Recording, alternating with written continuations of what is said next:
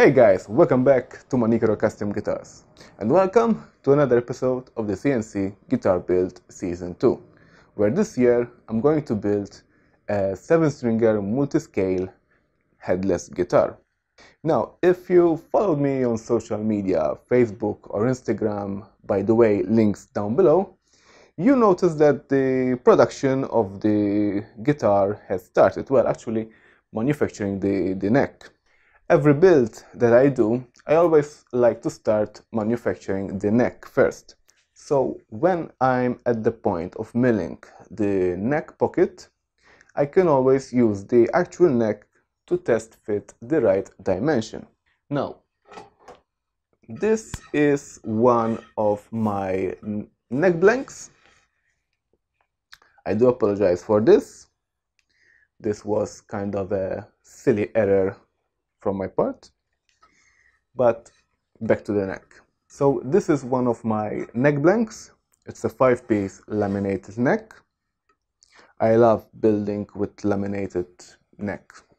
It adds so much strength into the neck. And regarding dimensions, well, it's quite long for every build, and I think it's over a meter, and it's 20 millimeter thick. Fairly standard thickness for a neck blank. Now, in hindsight, if I may add something, I would have done the neck blank much thicker, since in this build I'm going to extend the neck heel underneath the neck pickup, and if I'm going to remove 18 mil from the pocket and the neck blank will be right underneath the pickup, it means that it's going to be just 2 mil. But since I'm going with bare knuckles, the slanted humbucker from bare knuckles is just 13 mil thick. So with that humbuckers, I can easily leave 8 mil of material from the neck. It will be more clear in the future when I'm going to explain, or as in a few minutes when I'm going to show you the model. The next step is to mount the neck blank onto the CNC. Now, to do so, what I like to do is to have 4 locating pins. Now, the purpose of these locating pins is, of course, to locate the neck blank exactly on the CNC bed. But the most important is when I'm going to mill on the other side of the neck blank, the center line of the neck blank, it will be the same as the top and the bottom. And that's why the locating pins are so important. So basically what I do, this is the neck blank, because the neck is almost ready. So what I like to do, I like to glue up these 4 pieces of wood. These are just normal pine. And here you can see there are 4 holes in which the pins are located on the CNC bed. And like this, I can mount it like that and then flip it, locate the pins, and I will still have the center line where I want it. And this time, since I have a longer blank, I screw down the remaining length of the neck blank into the CNC bed, so I don't need to use the clamps. If you remember well, if some of you remember well, last time I had a little accident.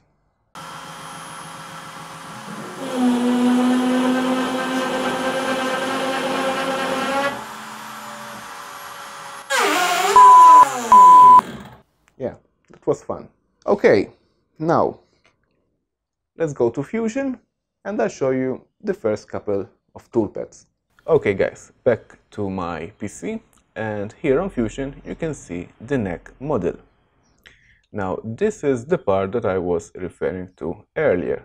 This is the extension that it will go underneath the neck pickup. And if I turn on these models, here, as you can see, here I have 2 millimeter distance between the top of the neck and the top of the body. And in this configuration, in the neck pocket, I have 10 millimeters of depth. Now again, the bare knuckle humbuckers have a depth of 13 mil, the slanted ones, and being 13 mil, the humbucker will be at this point. And I have plenty of room for adjustment if they need it.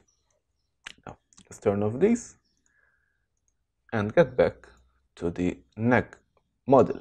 Now, first up is the truss rod channel of the truss rod, which, by the way, I'm using a 480 millimeter truss rod, is 6.1 wide. Funny enough, if I have a channel of 6 millimeter and I'm using a 6 millimeter router bit, for some reason Fusion doesn't let me machine the pocket. But if I do the channel at 6.1, I can easily go around it. Now, on the truss rod channel, I have 3 operations, and what I did, I just post-process the whole setup, so I'll have just one operation, since they have the same tool, which is a 6 millimeter router bit, instead of having 3 individual toolpaths. The first one is clearing out the pocket and this little access for the truss rod. The second one is removing further material from the middle, because since I'm using a contour, it will leave, especially here, to leave excess material. And the final pass is a contour that exceeds this pocket.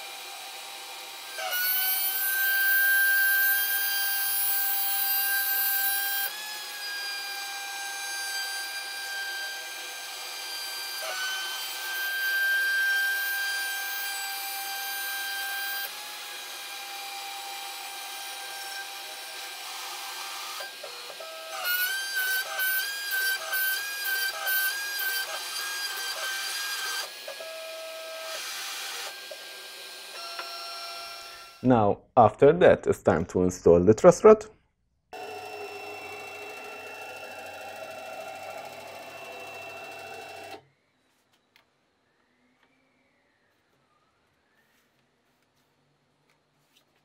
Put some masking tape along the length of the truss rod, put some glue, and clamp down the fretboard blank. Now, with the fretboard dried, it's time to flip the neck blank and start machining the back of the neck.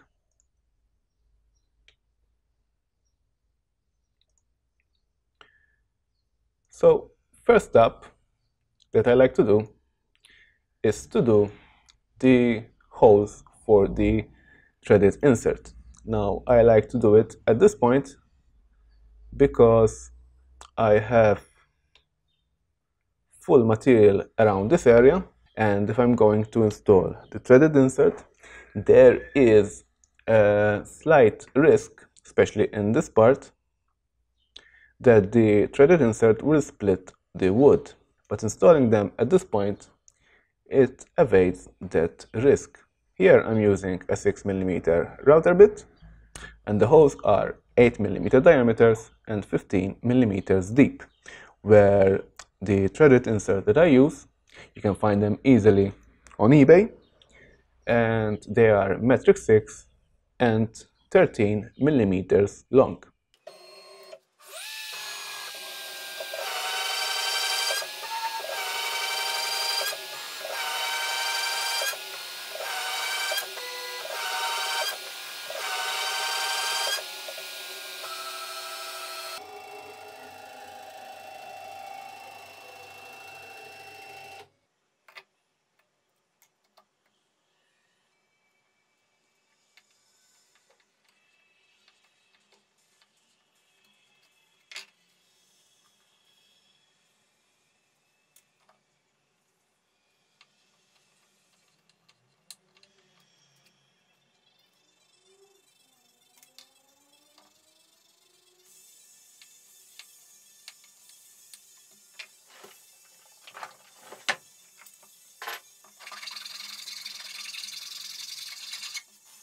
After that,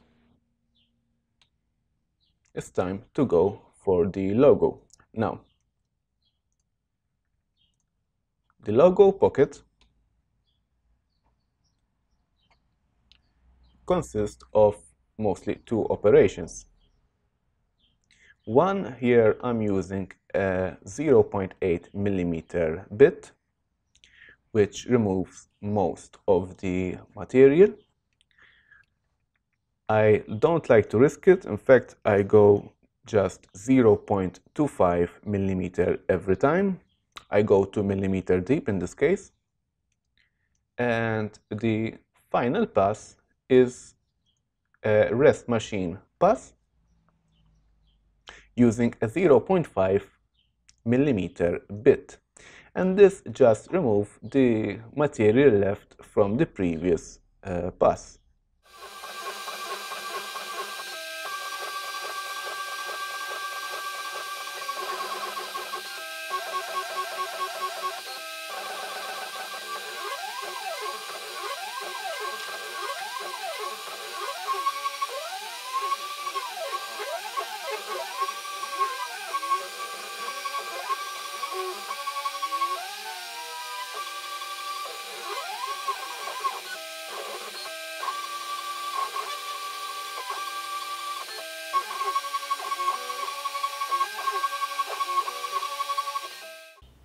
After that, it's time to cut the inlay material. First, I clamp down the inlay material, in this case on just the neck blank.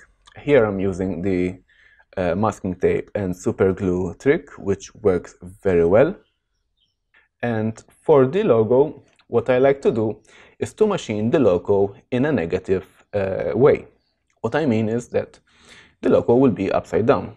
The first two toolpaths, basically I'm cutting down the inlay material, whether the rest of these toolpaths is just clearing material around the inlay. As I said before, I machine this inlay in a negative way so that I just pick up from the remaining material of the thickness and just insert it in the pocket in a reversed way. This will be much easier for handling instead of cutting a positive inlay from the same depth. Basically, it minimizes the risk of the inlay to break. So when I'm cutting the inlay, the first operation is I'm using a 0.8 millimeter cutter, 0.25 depth of cut, and the other contour is a rest machining with the 0.5 millimeter, removing the rest of the material from the previous contour. Now, a little note, when I'm doing inlay work on my CNC, I like to cut the pocket at the exact dimension, but when I come to do the actual inlay, I like to cut it 0.05 or even 0.06 millimeter smaller. And this will help a lot when it comes to install the inlay in the pocket.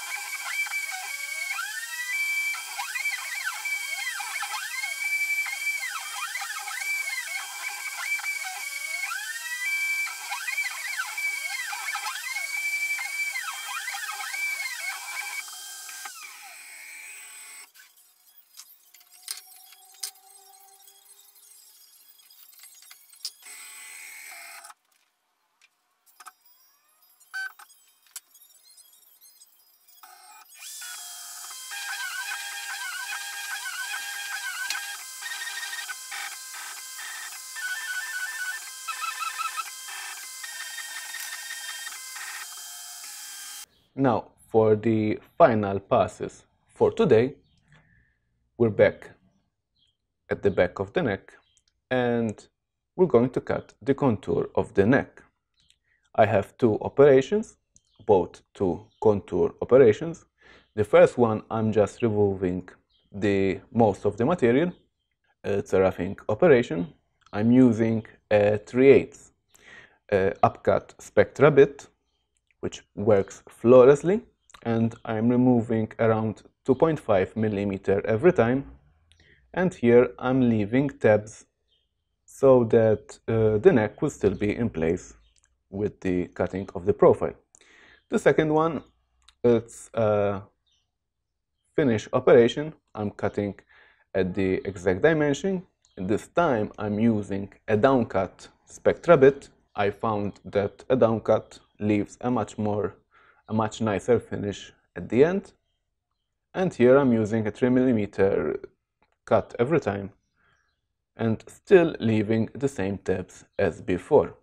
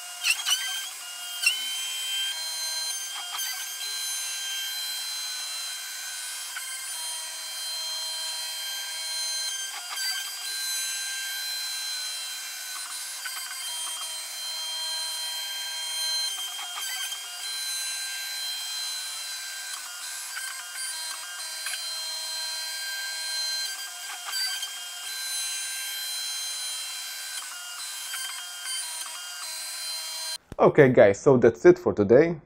I hope you liked it, enjoyed it, and learned something from it. If you have any questions, please drop them down in the comment section down below. In the next episode, I'm going to talk to you about the back profile of the neck. This one is going to be a little particular and most probably going to finish up the milling from the back of the neck. Now, I want to take this opportunity to thank my viewers and to all my subscribers. If you're enjoying this series and you're not yet subscribed to my channel, I please invite you to consider subscribing to my channel and hit that notification bell so you'll be aware about my future releases. I do guitar CNC related content, and of course to the new subscribers and to the old ones, take care and goodbye.